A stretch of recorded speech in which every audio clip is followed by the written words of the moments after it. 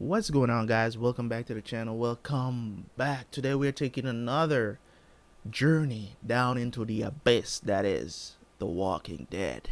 Season 9, episodes 9 and 10 is here for you guys today. Hopefully you guys are enjoying these reactions as much as I did when I was watching the show to do these recordings. You guys have been awesome. Of course, I know you guys will continue to do so. Of course, I wish my videos were getting more views. There are people who watch The Walking Dead and they get tons and tons of views, but I don't care about that. I really don't care anymore. I'm just watching the shows and just enjoying the shows. Whenever the channel realizes that it's a good channel and decides to blow up, or YouTube decides to push my channel a lot more, then of course maybe some people just don't enjoy the fact that my stuff is not on YouTube. But I'm trying to protect myself now, because I see that a lot of creators, a lot of reactors are starting to do what I'm doing, which is to not put the reactions. A lot of these channels, they are losing their channels. Okay, people are out here dealing with multiple copyright strikes, having to beg people to beg YouTube to not delete their channels. Okay, there are people out here that are suffering because they won't stop putting this shit up on YouTube, and people are like, oh, it's in fair use and this is that and whatever. Do you think these companies care about you and your fair use? You're taking away revenue from them. They don't care about you and your fair use. Plus, they're just gonna keep striking your channel because YouTube is not gonna do shit about it. They're not gonna stop these companies, and a matter of fact, they can't stop these companies. They can't. And when you're talking about, and the thing about it is that you can't fight it either as a reactor. You get what I'm saying? You can't fight it either. So what do you gotta do? Sit down and take the whooping. That's all you can do, or beg. That's about it. You know what I mean? Because if you could fight it, you would, but you won't, because you know you're gonna lose. You're gonna lose. Okay, so that's the thing. So in case, that's why I don't care if I'm only getting 200 views for my videos. I don't care, man.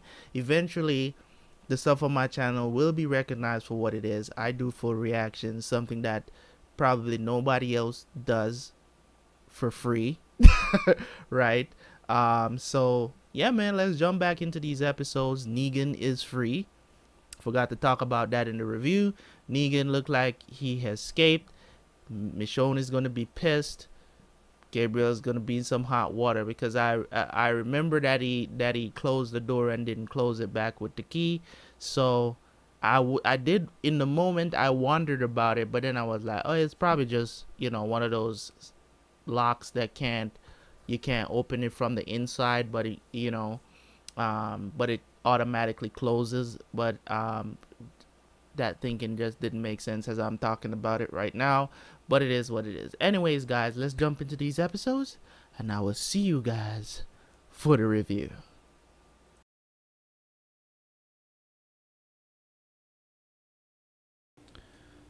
All right, what's going on, guys? Welcome back.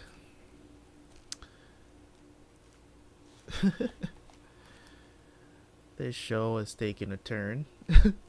Right, taking a turn. Still great season going on. That hasn't, you know, changed for me. um the situation that's going on with Lydia, very unique situation.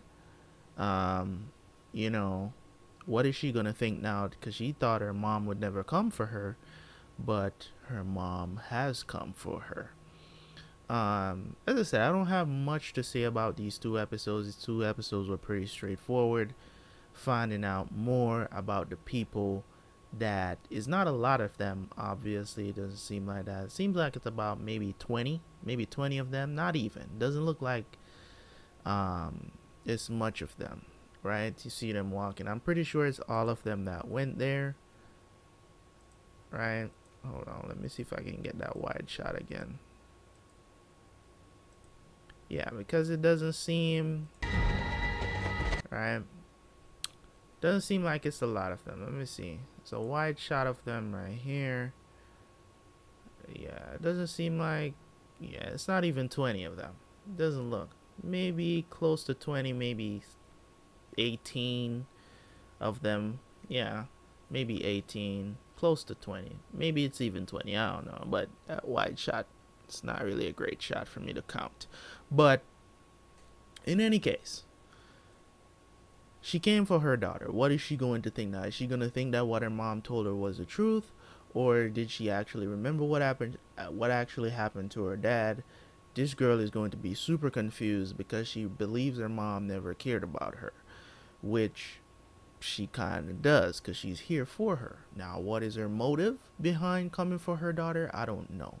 She showed up, you know what I'm saying? And it's a little strange. It's a little strange. Henry, in my opinion, is still very naive.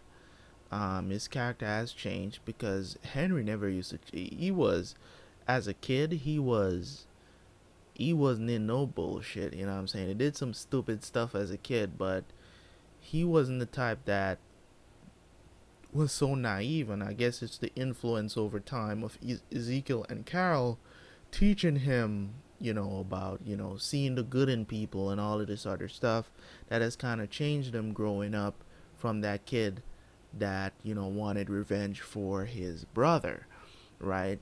So I'm looking at that and I'm saying right now he's a very naive person.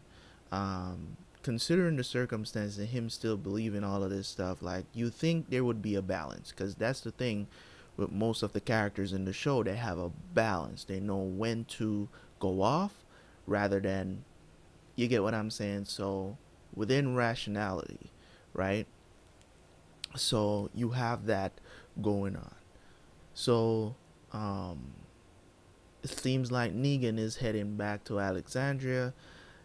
It would be so funny if if when he's walking in, Michonne is walking in at the same time. That would be hella funny. He going back to the cell. In my opinion, I think if it does play out that him and Michonne arrive at the same time and with Judith and all, and he's like, I'm going back to the cell, and Michonne is like, listen, I would want Michonne to let him live. You know what I'm saying? Let him live. You know what I mean? Like, at this point, what I said, the thing about it is that, does Negan deserve a second chance? Probably not. But it's just that me as a viewer of the show and seeing so many people getting second chances in the show, and I think this is his first chance at a second chance fully. You get what I'm saying? All the other times he was kind of in control still. So, you know what I mean? Like, plenty of chances to walk away from the situation, with a gun pointed at his head, really, by Rick, during the war, right? So he had all reason to be like, nope, this ain't it.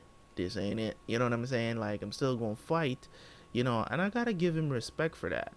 Other than the fact that the only thing that I think that, I wouldn't be sad or anything like that if he got killed by anyone or anything.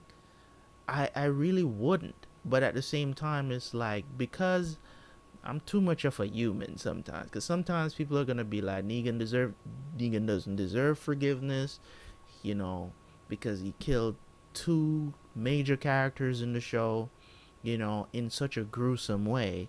He doesn't deserve anybody's pity or anything like that, right? Forgiveness, none of that. He doesn't deserve it. And I would agree with you. But the world that we're trying to build now, and him not even trying to fight against Judith, right? And I think that relationship, it kind of plays on the relationship that he had with Judith as a kid, from him holding her and stuff like that. I think she remembers all of that, and I think that's where the relationship kind of built from. Even though we didn't get to see it, it seems like they have a unique relationship where they talk and about stuff, you know what I'm saying? And Judith is a really smart little girl. And I think the fact that he's not even trying to, like, not even try to, like, take her out or attack her or anything like that. Like, it just kind of shows me that Negan has changed in some ways. You get what I'm saying? In some ways, not all the way, but in some ways he has changed. The change was there. It's just that it's the same thing that Gabriel said to him. It's like I keep digging deeper to see if I can find a person, and I think it's there.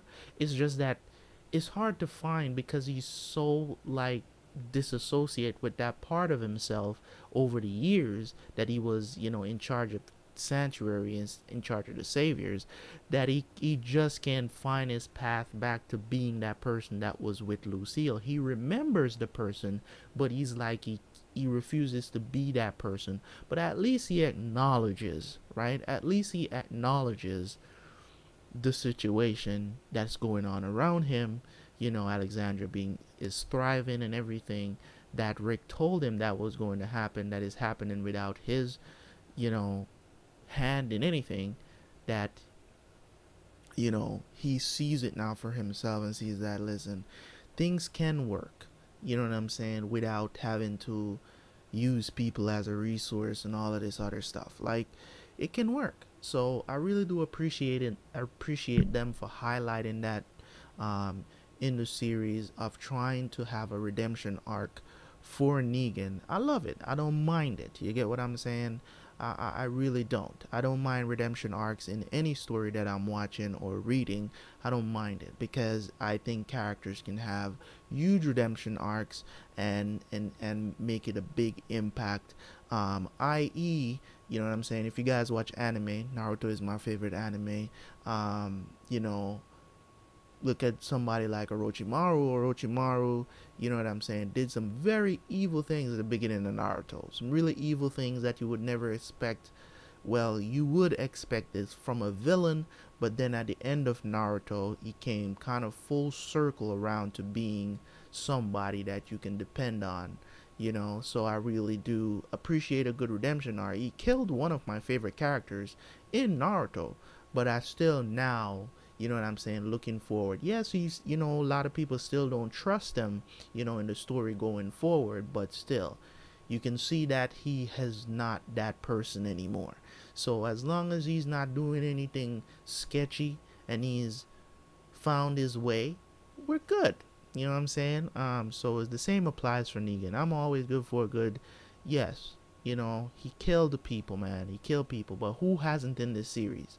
Who hasn't killed anybody in this series? You know what I mean? In different ways. I get it. It's different when other people do it. It was different. People kill because they have to. Some people kill because if it's an indulgence.